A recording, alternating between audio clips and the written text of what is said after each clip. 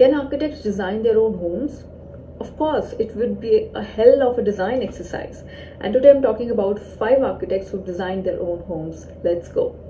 Frank Lloyd Wright, Oak Park, Illinois. The shingle and exposed brick structure was Lloyd's exploration when he came to realize that open floor plans were an ideal planning technique. So this house was doubled up as Lloyd's studio. Alvar, Aalto, the Aalto House. 2 volumes of white painted bricks and dark tinted timber reflect the office and residential spaces respectively. This house is designed in a manner where modern vocabulary is softened using traditional elements. Oscar Niemeyer, the Canoas House, Rio de Janeiro. So a path-breaking design exploring organic architecture, the house represents an evolution in reinforced concrete. So the residence adapts to the terrain and the fields with no sharp segregating lines whatsoever. Tadao Ando, Studio Annexe. So this residence was originally designed for one of Tadao's clients.